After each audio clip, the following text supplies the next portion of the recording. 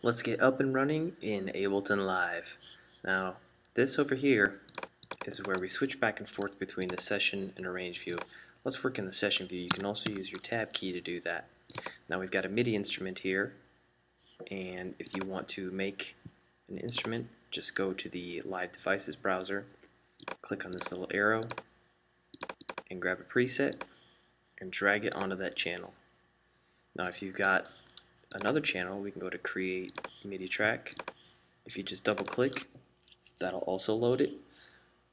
If you click this, hit delete, we don't need it anymore. Now if you want that to make noise, you got to hit this record enable button, and this button up here needs to be on so your computer keyboard is triggering the sounds, or if you want to use your MIDI keyboard, you don't need to use that.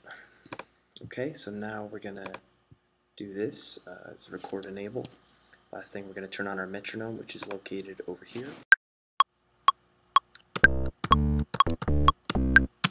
Yeah, that is awesome. Now we've got a MIDI clip with some notes in it, and we can click these notes, drag around as we want to line those up. Now a faster way of doing that is right click, quantize. You can go to quantize settings, so the current grid is going to snap those all to the grid.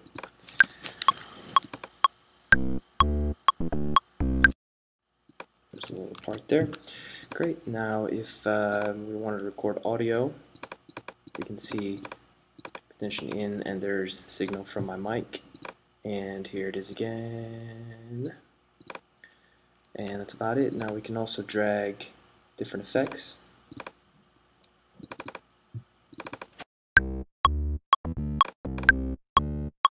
And all you gotta do is drag those onto the actual track or down here.